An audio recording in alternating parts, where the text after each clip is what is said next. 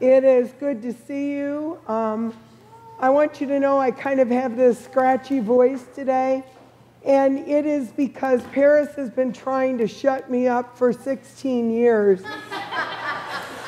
And it's worked twice since January. I've had this laryngitis. I don't feel bad. I feel fine. It just is this scratchy voice. So, so excuse me. But I want to make a couple of announcements. And the first is that in the vestibule, you'll see a tree decorated. We do know Christmas is over, but this tree is for our kitchen shower. There are many items that have worn out utensil-wise in our church kitchen, and so we're looking to replace those items. And so if you would be inclined to buy one, take a tag off the tree and purchase it for us.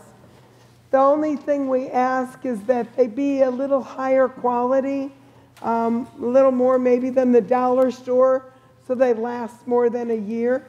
So if you can do that, we really would appreciate it. And then today we have a luncheon immediately following worship, and it is a baked potato lunch with all kinds of salads for those of you who are avoiding the carbs of a potato. So you could make a great big salad with all kinds of toppings. So please come join us and enjoy lunch. Good morning, everybody. I know it's a gray day and it's cold and it's wet and it's yucky, but you're here and we appreciate that. And so that's right, it's a beautiful gray day. Yeah, Marilyn was just reminding me that this was the kind of day I'd walk in, early for the early service, and John Kaufman would be standing there and say, "Good morning, Paris. What a beautiful gray, rainy day." I'd say, "Shut up, John." It's just optimistic to a fault. Just a couple of things. First of all, the Mission Grants Committee is seeking your input about an emphasis for our mission grants for this year. We will do hunger, we will do homelessness, but they're looking for a third one. So if you have any ideas, please let them know. Just scribble out a note and put it in the Mission Grants box, or email Dennis Hewitt, or leave it in the office and we'll make sure they get it. Guys, this coming Tuesday, we have our Bob's meeting at Alexander's Restaurant, 8 o'clock. A wonderful place, great food, mediocre group of guys, and absolutely useless conversation. So it's a great time. So 8 o'clock Tuesday morning, come out for the Bob's. Also is immediately after the service, along with the baked potato lunch that Lois was talking about, we also have a reception in the conference room for our Scarlet Knopfs, who's going to be baptized this morning. We invite everybody to come in and look at all the beautiful things that are there and join us for that, as well as the baked potato lunch. If you're a guest in our service today, we want you to know that you're extra special. Let me grab this right here. If you wouldn't mind taking this card out of the pew rack, or there's some on the table back at the back of the sanctuary, and fill it out, drop it in the offering plate so we can know a little bit more about who you are and be able to stalk you. No, that's not why we're going to do it. Just want to have a record of your visit. Are there other announcements this morning? Oh, okay. Hey, Jean.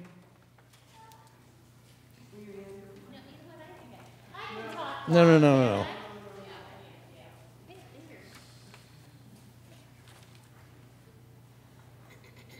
There you go. All right, how's this? Oh, you can hear me. Okay, a brief update on the interim pastor search committee. We were fortunate. We had 12 wonderful candidates apply for the position. And we have met and have chosen 3 that we want to continue with. We have interviews set up with each of them over the next 3 weeks. And we are then contacting their references at the same time. So in about a month, we should know who is coming and what time that person would be available to be here. So just keeping you in the loop. Please continue to pray for discernment for this. This is important to all of us. Thanks. Thank you, Gene. Any other announcements? Then find somebody you haven't spoken to and tell them, hey.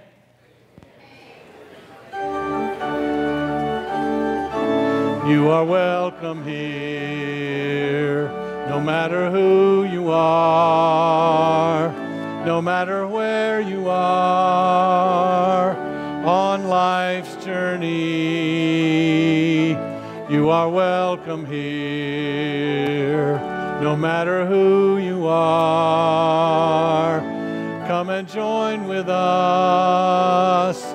We're united in the Church of Christ. Let's remember that guided by the Holy Spirit, the purpose of First Congregational United Church of Christ in Elgin is to seek God's truth, practice Christ's teachings, and love others unconditionally. God is still speaking. Are you listening?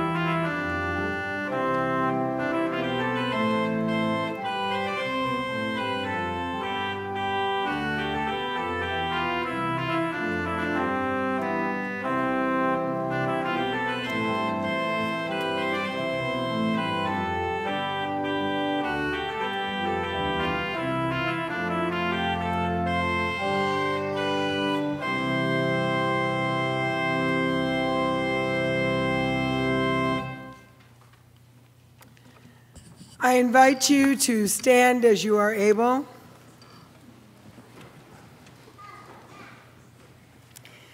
When God speaks, all creation answers.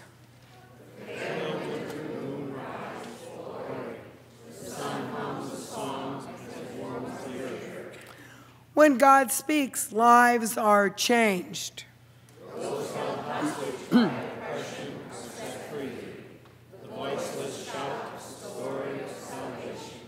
When God speaks, everything is turned inside out.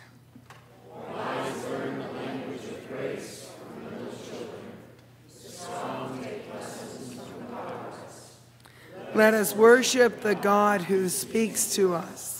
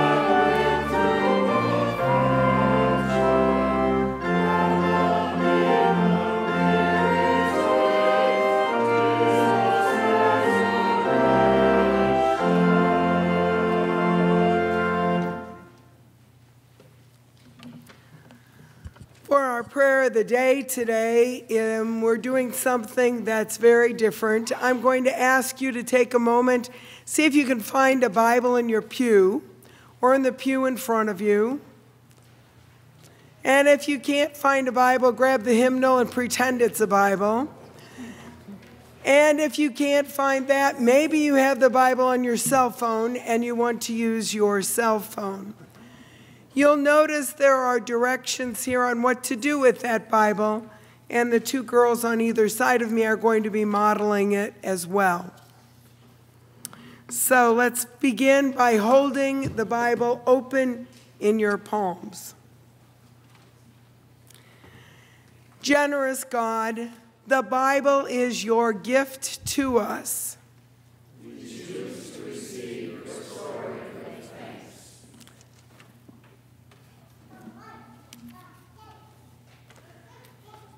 Providing, God, your word is daily bread for us. Help us to remember those who hunger for your truth. Challenging, God, your word is living and active. Open us up to receive your truth in our hearts. Comforting, God, your word sings out your everlasting love. Tune our ears to the frequency of your song. Guiding, God, your word is a light to our path. May we reflect on your ways and then walk in them.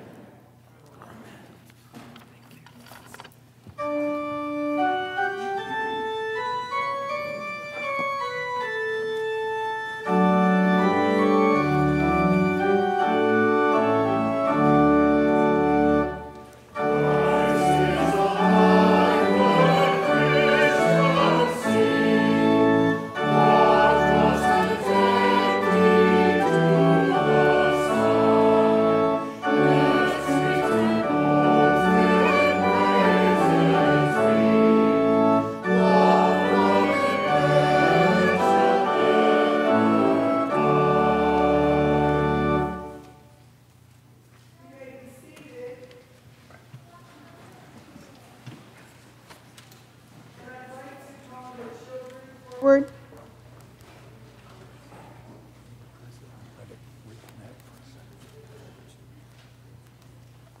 Come on up, everybody. We need all the children.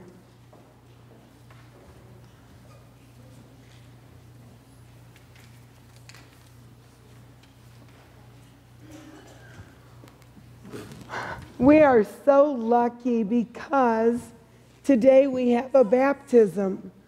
And we're going to have another baptism in a couple weeks for your sister. But today our baptism is for Scarlett. And so we're going to welcome Scarlett as one of us. So if you can come this way, so there's room for the baptism, you can come over here, scoot. And Josh, if you'll scoot over here, I think that would be helpful. Great. In baptism, we put on the mantle of Christ, taking his name and becoming one with his body, the church. In this sacrament, we are brought into union with God's ongoing act of salvation, and through water and the Holy Spirit, we are born anew. This is not a solitary act, nor a rite of passage done outside of a relationship to the community of faith. It is an act of community, a moment of solidarity, the beginning of a new reality rooted in the love of God in Christ Jesus. It is a statement of values and ethics. It's a commitment of love, vulnerability, and peace. It's the starting point for a new life rooted in Holy Scripture and informed by tradition, reason, and experience. For the one who comes today, baptism is the mark of her acceptance into the care of Christ's church, the sign and seal of her participation in God's forgiveness, and the beginning of her growth into full Christian faith and discipleship.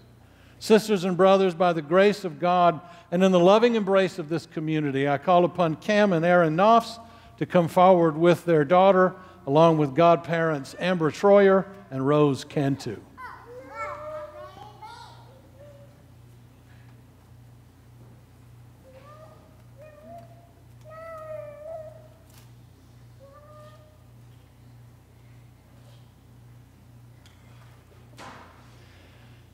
And now I ask you, parents, do you desire to have your child baptized into the family of Jesus Christ? If so, say, we do. We do. And all the rest of the questions are addressed to all four of you. Will you teach this child that she may be led to profess Jesus Christ as Lord and Savior? If so, say, we will with God's help. We will with God's help. Will you encourage this child to receive the freedom of life in Christ and to renounce those powers which seek to take it away? If so, say, we will with God's help. We will with God's help. Do you promise by the grace of God to be Christ's disciples, to show love and justice, and to witness to the work and word of Jesus Christ as best you're able? If so, say, we do with God's help. We do with God's help. Do you promise, according to the grace given you, to grow with this child in the Christian faith, to help her, along with yourselves, to be faithful to the church of Jesus Christ through worship, fellowship, and service, so that she may affirm her baptism? If so, say, we do with God's help. We do with God's help. And now, Aaron, if you'll bring Scarlett over here. Boys and girls, I want you to meet Scarlett. Isn't she beautiful? And you know something special about Scarlett? She's wearing the baptismal gown that her mommy wore, and she's wearing the same gown that her sister wore, and her grandma embroidered somewhere along the hem all of their names. Oh, yeah. Yeah. So it's wonderful. I have some questions to ask all of you. Do you promise to accept the one who's about to be baptized as your friend? If so, say, we do. Will you play with her and share your toys with her? If so, say, we will. Will you teach her everything you know about Jesus and help her to learn and sing and pray and to praise God? If so, say, we will with the help of God. And then, will you comfort her when she's sad, invite her to play when she's lonely, and laugh with her when she's happy? If so, say, we will with the help of God. And now I ask all of you in this congregation, will you promise to covenant with these parents to love and care for the one who is about to be baptized as she lives and grows among us? If so, say, we do. Do you promise to offer the nurture of the church so that she may learn to know God and love God and join us on this pilgrimage of faith? If so, say, we do with God's help. Let us pray. Loving God, with joy and wonder, we bring to you this little one, confident that you will welcome her as your own true child through the mystery of water and the Word. As you enfold her in your arms of love and grace, you make her our sister in Christ. Help her to grow strong and secure here in this fellowship. And then by your Holy Spirit, help us nourish her faith, challenge her mind, and inspire her to serve you with all her heart and mind and soul and strength. In the name of the Father, and the Son, and the Holy Spirit. Amen. Yes. I'm going to invite the godparents to pour the waters of baptism, and you can do it very dramatically. So come and pour. Yeah, just take a hold of it. It's not going to hurt you. You're going to pour it right in there. Hold it high and let it splash. It can be messy. Just make sure it gets in the font.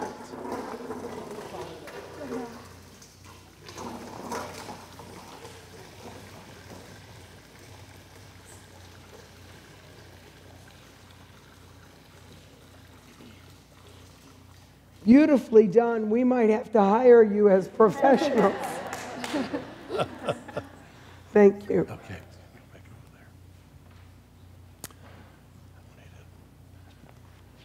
By what name will your child be called? Scarlett Rose Sheila Knox. Come here, cutie. Scarlett Rose, I baptize you in the name of the Father. And Scarlett Rose Sheila, I baptize you in the name of the Son. And I baptize you in the name of the Holy Spirit.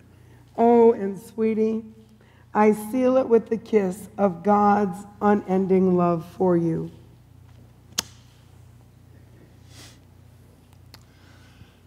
Brothers and sisters, meet Scarlett Rose Sheila Knopf. She is now a part of us. She's a part of something much bigger than she is, and much bigger than all of us, even bigger than all of us put together.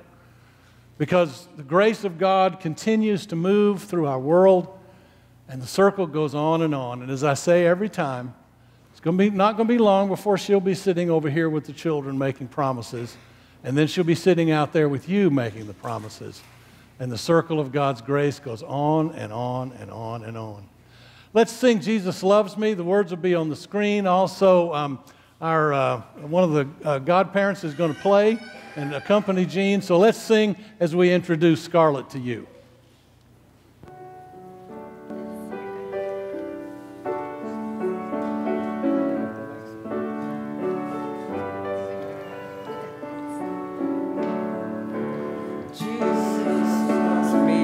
I know, for the Bible tells me so. Little ones to him belong. They are weak, but he is strong. Yes, Jesus loves me. Yes, Jesus loves me. Yes, Jesus loves me. The Bible tells me so. Jesus loves me, this I know, for the Bible tells me so. Oh,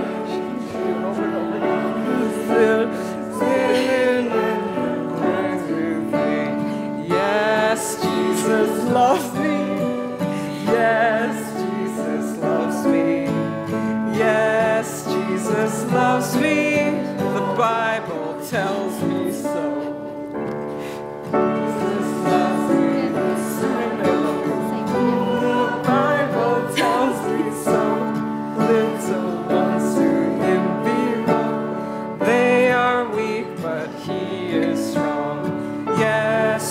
Jesus loves me. Yes, Jesus loves me. Yes, Jesus loves me. The Bible tells me so. Chorus again.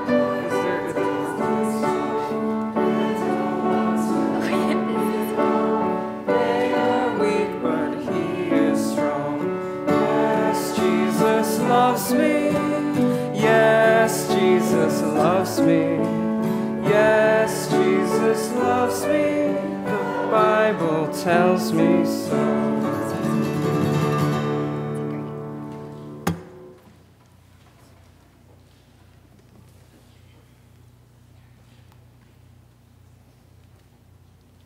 We present to you this rose, which is a symbol of Scarlett's unfolding faith.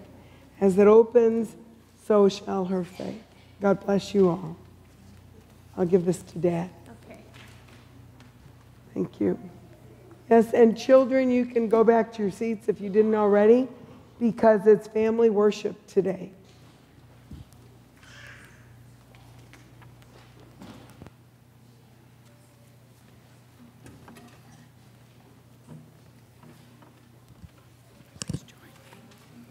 Please join me in our prayer of illumination. Guide us, O God, by your word and Holy Spirit, that in your light we may see light, in your truth find freedom, and in your will discover peace. Through Christ our Lord. Amen.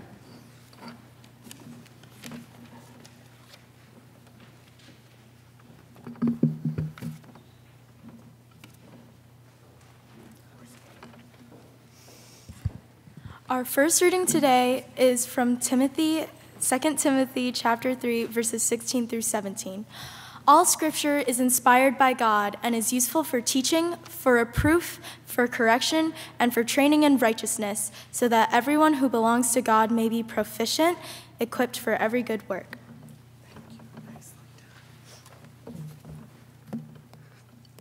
Our second reading is from the Gospel of Matthew, chapter 5, verses 38 to 48.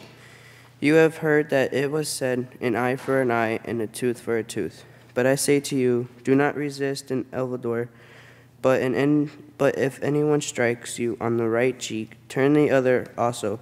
And if anyone wants to sue you and take your coat, give your cloak as well. And if anyone forces you to go 1 mile, go also the 2nd mile. Give to everyone who begs from you, and do not refuse anyone who wants to borrow from you.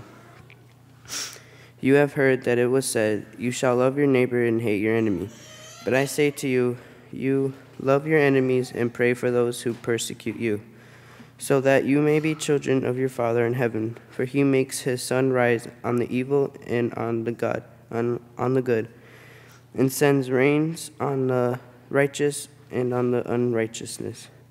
For if you love those who love you, what reward do you have? Do not even the tax collectors do the same? And if you greet only your brothers and sisters, what more are you doing than others? Do not even the Gentiles do the same? Be perfect, therefore, as your heavenly Father is perfect.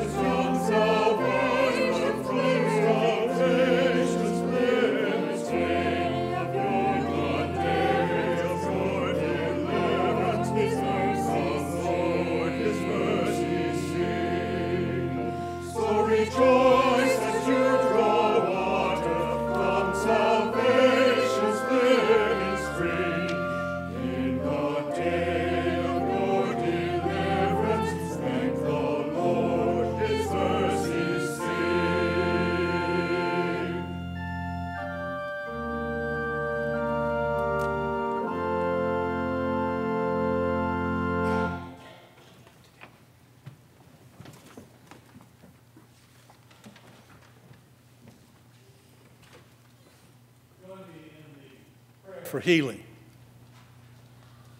Oh God, may the words of my mouth and meditations of all our hearts together be acceptable in your sight, O Lord, our rock and our Redeemer. When I was 6 years old, on Christmas, my mother presented me with this Bible. You can see how old it is. It is ancient. If it's good enough for Jesus and the apostles, this was good enough for me. She had a feeling, or a sense, or felt a tremor in the force, however you want to phrase it, that led her to think that someday I would go into ministry. She never mentioned it to me because she didn't want to push me in a direction I wasn't meant to go, but she wanted to do something about this premonition in her heart, and giving me my own copy of the Bible seemed like the right thing to do. Only when I told her years later, when I was a college student, that I was thinking of going into ministry, did she then tell me why she had given me this Bible. Now, I relate that story to you, not so you'll think my mother is a saint, which she is, nor because I want to play on your emotions with one of those, oh, isn't that sweet kind of stories. Although it is one of those kind of stories, isn't it? But to illustrate for you how long I have been journeying with this book called the Bible. And as I'm doing my exit interview, my last messages here with you, I couldn't help but think I need to talk to you about where I've come from and what I believe now about the Scriptures. For all the provincialism of my Southern Baptist upbringing, I am grateful for this. I learned to speak Bible. Now, by that I don't mean I learned words like thee and thou and the cadences of King James English. I mean I became conversant with the stories and the concepts of Scripture. Southern Baptist Sunday School and worship services familiarized me with the whole sweep of the Bible. We brought our own Bibles with us to church every Sunday. We opened them. We read them. We pondered them in class. Even the adults brought their own Bibles with them to adult Bible school, Sunday school. When the preacher announced the biblical text for the sermon, you could hear pages rustling all over the sanctuary as worshipers opened their own Bibles to follow along as the preacher read. And then when I started preaching, I could always assume at least a rudimentary knowledge of the Bible within the congregation. I could say something like, you know, this passage is not unlike the story of King David and Nathan the prophet. And all my hearers would know what I was talking about. I'll be honest, I missed that. At a deeper level, I worry about the loss of it. A biblically illiterate Christian has nothing to pass on to the next generation except moral concepts, rules, and a vague theology that's planted on a cloud. Why do you think our society has turned so negative about the Christian faith in general and the church in particular? It's because we can't speak Bible anymore. And the Franklin Grahams of this world and Tony Perkinses of this world and others breathing hate and exclusion in the name of Jesus have become the only biblical voices that most people hear. The next time some yahoo on the news claims the LGBT community is all going to hell because the Bible condemns their lifestyle, don't get mad at the yahoo. If we don't have the ability to speak Bible and present a more Christ-like perspective, we have only ourselves to blame. Louise Pascali once heard an artist ask one of those questions that's not really supposed to have an answer, you know. It's just designed to make you think. And here was the question. Can you stop the birds from singing? Well, Pascali happened to mention that question to her daughter, who is an ornithologist. And she said, well, yes, actually you can stop the birds from singing. If young birds don't hear their own music, if their parents are silenced or disappear, the music is lost. I think about that story every time I remember a conversation I had with a man about why he and his wife were leaving this church. Aside from the fact that I had become too political, which means he'd have been okay with it if my politics had resembled his. He went on to say, and you know, you want people all involved in Bible study and things like that, and my wife and I are just not into that. You know, if I'm going to lose somebody from this fellowship, I can't think of a better reason. If I'm going to offend somebody enough to make them leave, let it be because I want us all to speak Bible. If we don't learn to speak Bible, then like the singing of the birds, the music of our faith will be lost forever. But now, learning the language of faith doesn't mean putting our brains in a drawer every time we open a Bible. The writer of 2 Timothy says, all Scripture is inspired by God and is useful for teaching, for reproof, for correction, and for training in righteousness. But what does it mean to say the Bible is inspired? The Greek word here that's used means God breathed or God winded.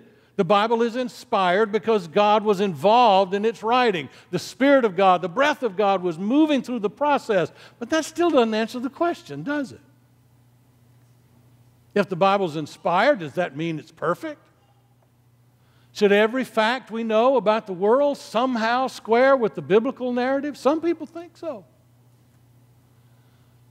My brother was in a church recently for a reception, and he wandered into a Sunday school room and he saw a poster on the wall depicting the animals filing into Noah's Ark. And along with the horses and tigers and birds dutifully marching 2 by 2 into the boat, there were also several dinosaurs. You see, in the interpretive assumption of the artist and the church displaying the poster, the Bible must accurately reflect knowledge in every sphere of life, or it's not worth the paper it's written on. Such an approach has proved deadly to reasonable people throughout the ages. You probably remember your high school science class where you learned about Galileo running afoul of church teaching when he said his scientific observations indicated the earth revolves around the sun instead of the other way around.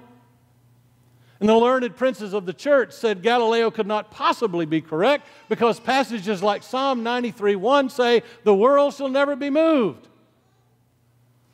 Ultimately, Galileo decided it might not be healthy for him to keep saying the earth revolves around the sun, so he formally recanted his opinions. What you may not know, though, is that as he left his trial, it is reported that he muttered under his breath, "Eppur si muove," which is Italian for, "but it still moves." I don't believe the Bible's a science textbook, because I don't believe inspiration means God dictated the words of the Bible. I believe God's Spirit, God's breath, was at work in the communities that produced the Bible. Those communities were imperfect, and they were reflections of their own time and their history, but God was at work in them as these documents were created and collected. God moved through those communities, speaking in numerous ways to individuals and groups who never had the full truth themselves, but collectively, they came to understand what God wants us to know. It's kind of like the old story about the blind men and the elephant. You remember that one? Blind man holding the elephant's tail said the elephant's like a rope. Blind man holding the trunk said the elephant is like a tree branch. The blind man holding the leg said it was like a tree trunk. The blind man holding the ear said an elephant's like a fan. The blind man feeling the elephant's side said it's like a wall. Each one of them was correct. And yet each one of them was incorrect. Only collectively, only together did the truth emerge. That, to me, is what 2 Timothy means when it says all Scripture is inspired by God. As God moved through those ancient communities, God's truth emerged from the whole, not from its parts. Therefore, I don't have to treat the Bible like an ironing board. I don't have to treat everything in Scripture the same way. And my measuring stick for interpreting a passage is always Jesus. If you don't remember anything else I have said in the 16 years that I have been here with you, if you don't remember anything else I've ever said about biblical interpretation, remember this. A Christian always starts with Jesus when interpreting the Bible. A Christian always starts with Jesus when interpreting the Bible. Every passage you study must be placed beside the Jesus we see in the Gospels and the Jesus we know in our hearts. If a passage conflicts with Jesus, then we study it, we try to understand it, but we do not take it as the last word on how we live as disciples. Jesus said, "Follow me." He didn't say, "Follow every word in the Bible." There's a tongue-in-cheek letter. Some of you may have seen it. It crops up on the internet every now and then. Purports to be a letter from a Bible-believing person addressed to some high-profile evangelical like Tony Perkins or Franklin Graham, or sometimes it's to a celebrity like Dr. Laura. It's the same content. And it purports to be this Christian asking questions about how to apply certain biblical passages to life. Here are a few selections. I would like to sell my daughter into slavery as sanctioned in Exodus 21:7. In this day and age, what do you think would be a fair price for her? How about this? I know that I am allowed no contact with a woman while she is on her period of menstrual uncleanness, Leviticus 15:19 through 24. The problem is, how do I tell? I have tried asking, but most women take offense. There's this one. Leviticus 25:44 states that I may indeed possess slaves, both male and female, provided they are purchased from neighboring nations. A friend of mine claims this applies to Mexicans, but not Canadians. Can you clarify? Why can't I own Canadians? I love this one. My uncle has a farm.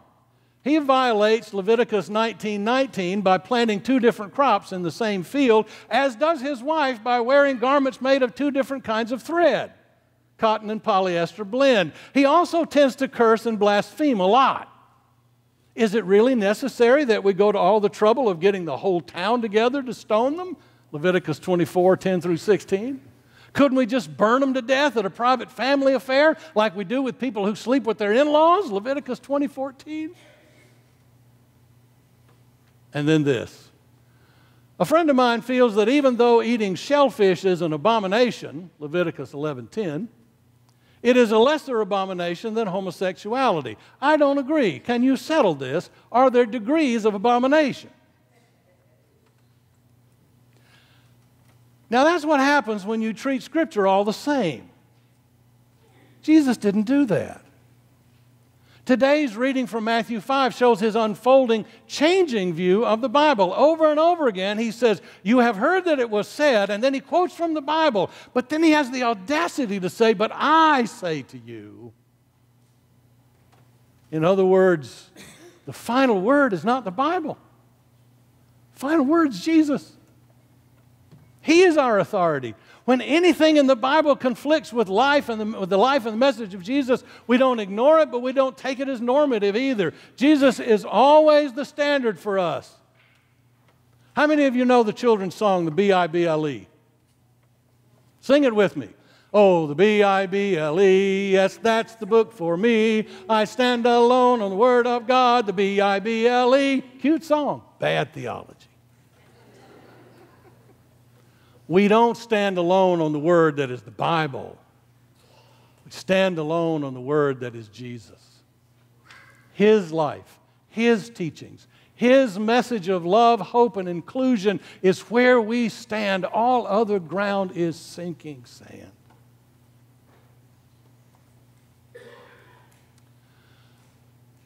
For many years, the world-renowned conductor Arturo Toscanini led the NBC Symphony Orchestra on a weekly radio program.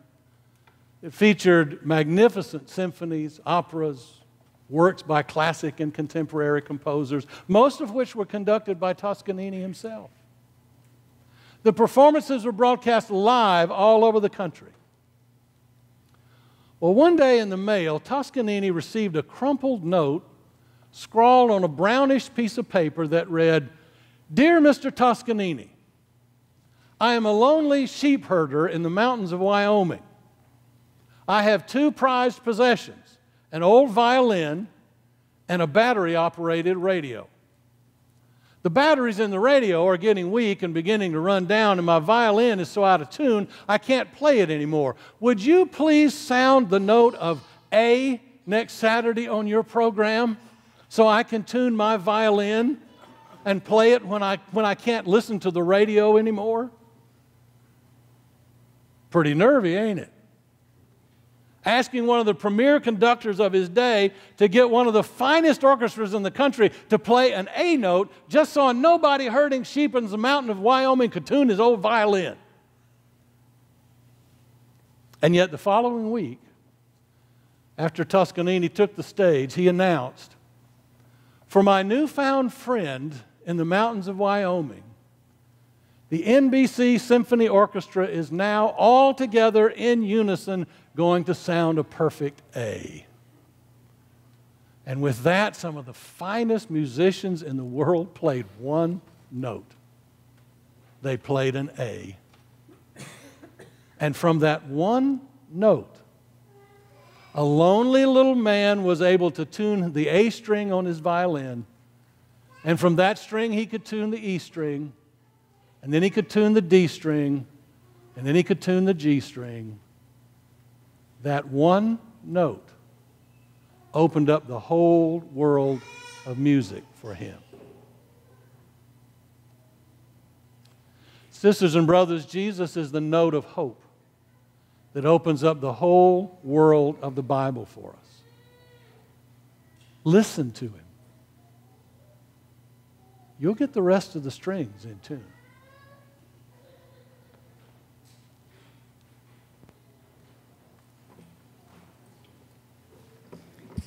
As we ponder those words, I invite you into a time of silent prayer and reflection.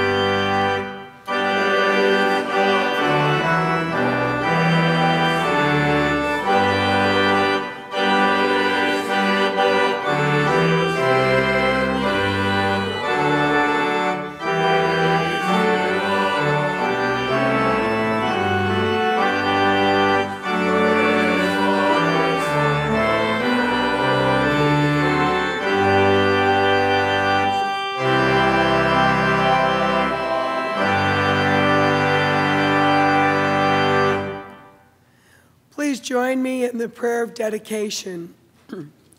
As children of God, we seek to live lives that are pleasing to you, O God, and to this we dedicate our lives. As Easter people, we offer our gifts and ourselves. Take all that we have and use it to proclaim your message of grace and new life. To Christ's name we pray.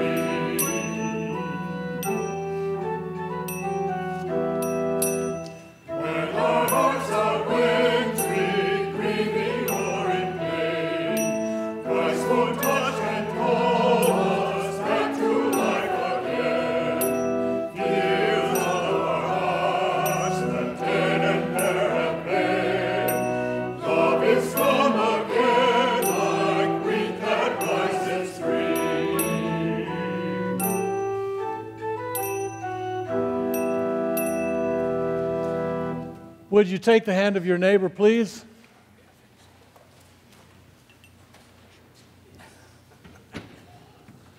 This week, learn to speak Bible, but make sure your tutor is Jesus.